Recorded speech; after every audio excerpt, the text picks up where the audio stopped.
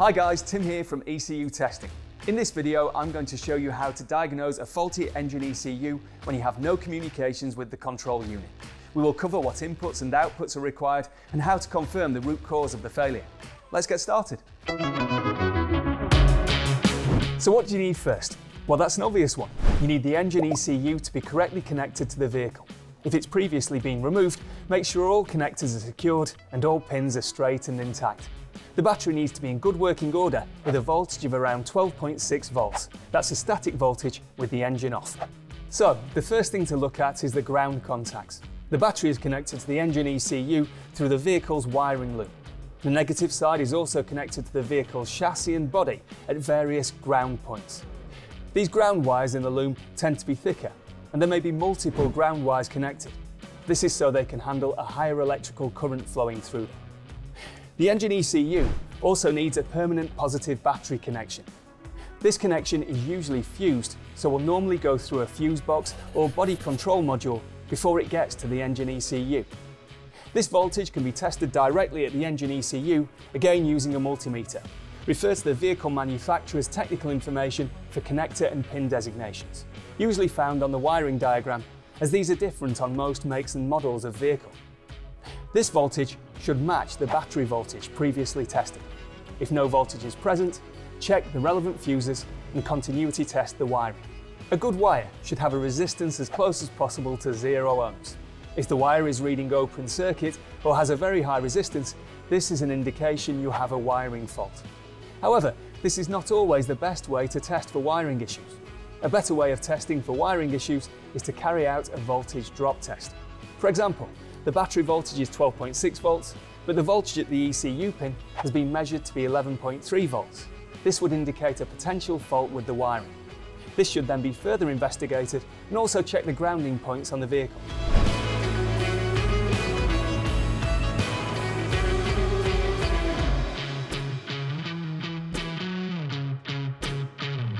At this point, the ECU is still in standby mode and not fully powered up.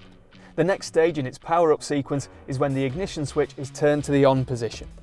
This action provides another fused positive feed matching the battery voltage to the ECU. This is sometimes through a separate ignition relay, but the theory is the same. Once again, this voltage can be measured directly at the ECU and should only be present with the ignition key in the on position. The voltage reading should be the same as your battery voltage. If the voltage isn't present or isn't the same voltage as the battery, check the fuse first and then the relevant wiring for issues. Once the engine ECU has its required inputs, ground, permanent battery feed and its switched ignition voltage, in most instances the ECU will then supply a switched ground output to the coil side of the main relay at contact 85. This relay can also be called the engine control relay or DME relay, dependent on the make and model of the vehicle. Measure this switched ground with your multimeter. With the ignition off, the relay coil contact 85 should read the same as the battery voltage, assuming that the relay contact 86 has this voltage present. When the ignition is switched on, the ECU should pull this voltage to ground, 0 volts. As this is an output signal from the ECU, if this switched ground voltage is missing and all previous checks are okay, this may indicate a fault with the engine ECU. Assuming that there is a good battery voltage supply at relay coil contact 86 and the common contact 30, this switched ground 0 volt output from the ECU to coil contact 85 on the relay will cause the common contact 30 to short the normally open relay contact 87. It is then supplied back to the ECU through a fuse, sometimes on thicker or multiple wires for a higher current handling capacity. This voltage is also used to supply power to various engine-related sensors and actuators. Using the multimeter, check all points where the main relay supplies the positive battery voltage to. If this voltage doesn't exist, then check the main relay itself, the fuses and the relevant wiring. If a lower voltage is present in the battery supply, this may indicate a wiring fault or a faulty sensor or actuator that is pulling the voltage down.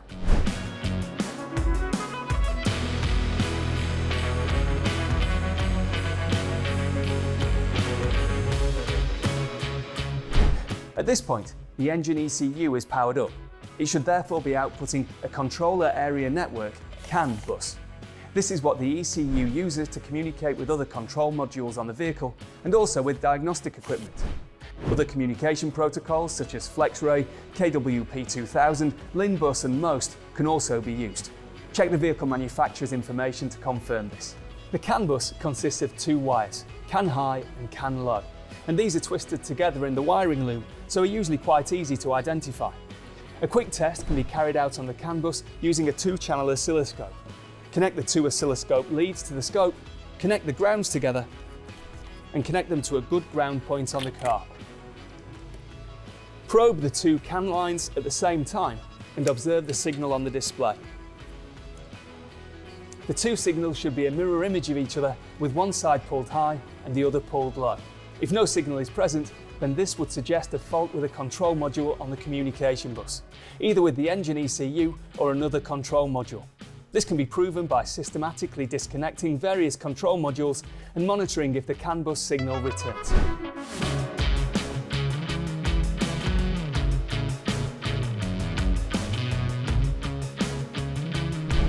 So, to summarise, if you're experiencing symptoms of no communications with your engine ECU, ensure that the ECU has all the relevant inputs outlined in this video. If any are missing, then rectify these issues and recheck. If all inputs are present and the ECU isn't outputting a switched ground for the main relay, or the CAN bus signal is missing, then this could be due to a fault with the engine ECU itself. If you've got any questions, drop them in the comments below and we'll get back to you as soon as we can. Remember, if you're experiencing issues with your ECU, we're here to help. If you'd like to send your unit in to us, please visit our website for more details. Thanks for watching. We'll see you in the next video.